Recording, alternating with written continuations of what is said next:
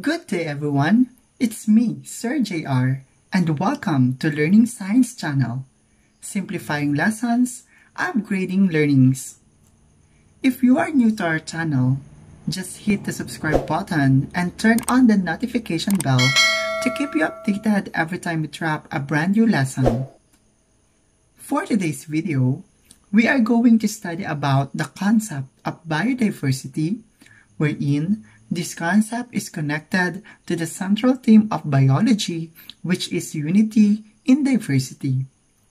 So, let us start. What is biodiversity? The term biodiversity came from the word bios, which means life, and diversitas, which means variety. Therefore, biodiversity refers to the variety of life in an area. Biodiversity also refers to the existence of different organisms, such as humans, plants, animals, and microorganisms in a specific environment. To better understand this, let us have Philippine biodiversity as an example. When people think about biological diversity, they are likely to quite accurately name Eastern Africa, the Amazonian rainforest, and perhaps Madagascar as very special places where remarkable plants and animals live. While it's true that some of those places have more total species, but the Philippines as a biological storehouse has much to offer. Here are some facts about Philippine biodiversity according to ESE 150 documentary project.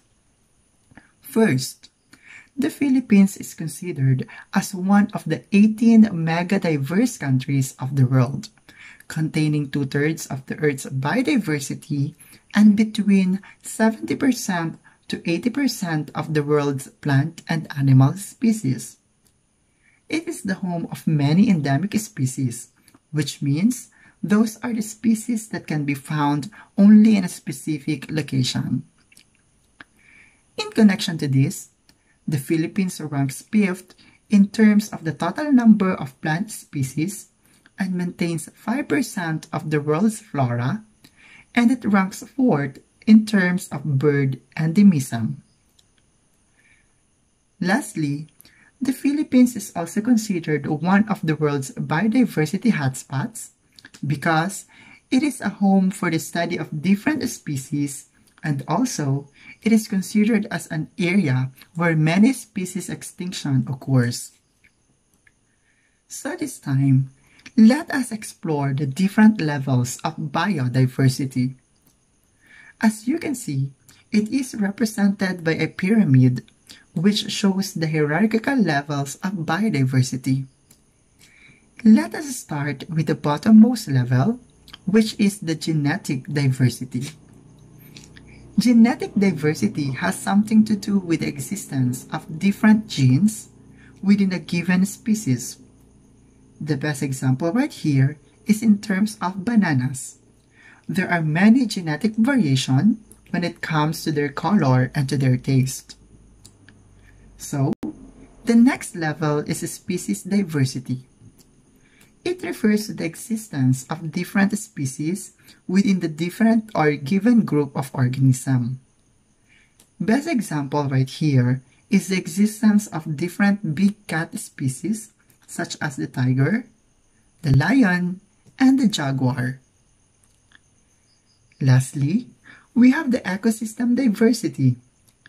This refers to the measure of the number of the different kinds of ecosystem. Best examples are the existence of different biomes, which helps in catering the different needs and adaptation of every species of plants and animals.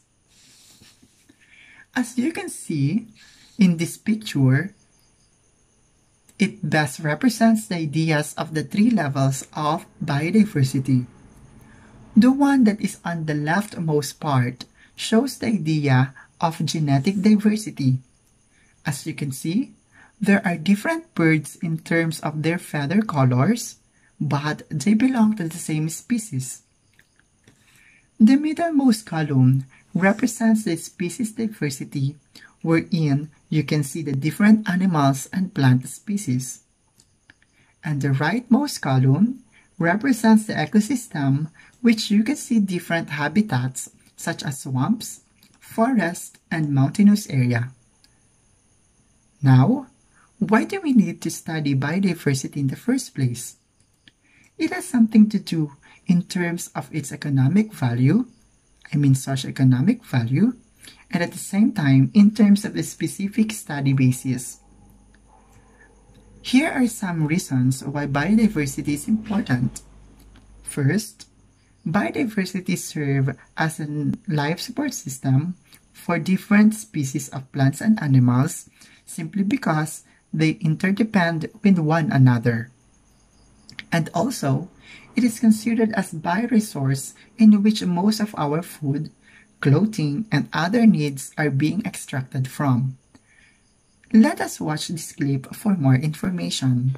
Biodiversity is a key concept in ecology and has importance on both local and global scales. Biodiversity is the degree of variation of life, or, put it more simply, the number of different individuals and life forms in an area. Scientists usually measure biodiversity on either genetic, species, or ecosystem levels.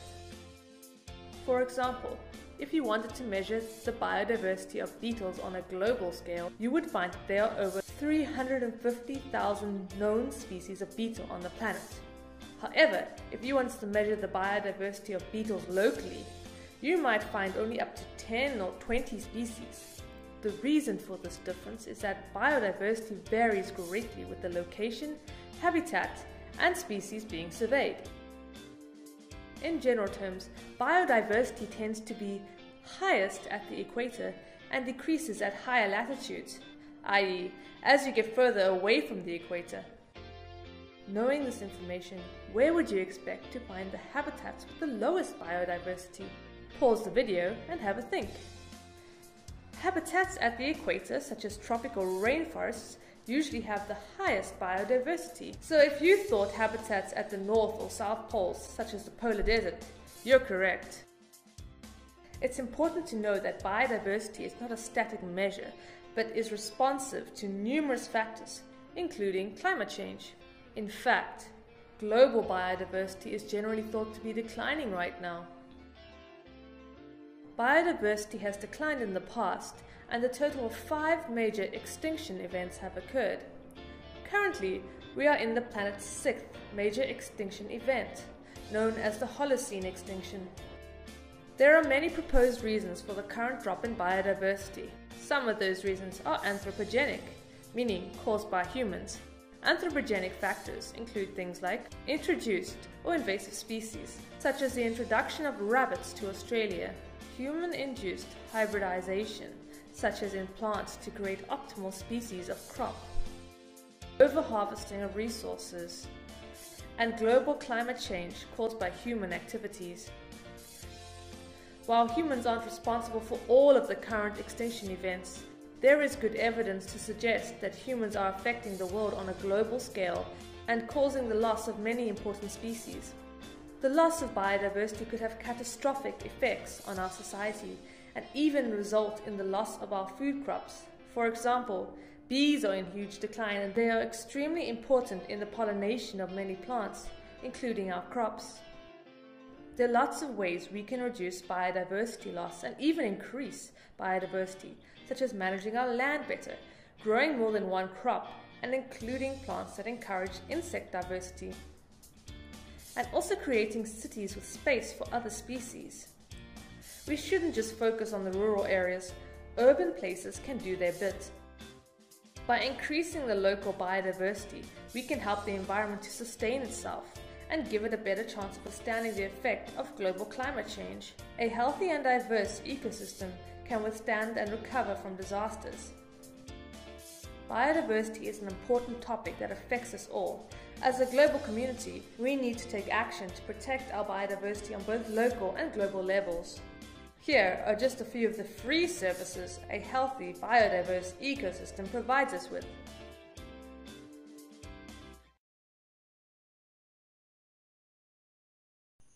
And that is all about biodiversity.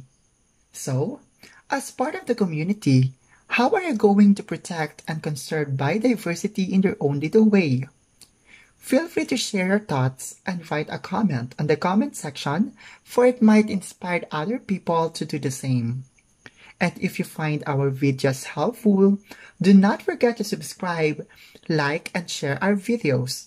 Again, I am Sir JR of Learning Science Channel, and see you again on our next video.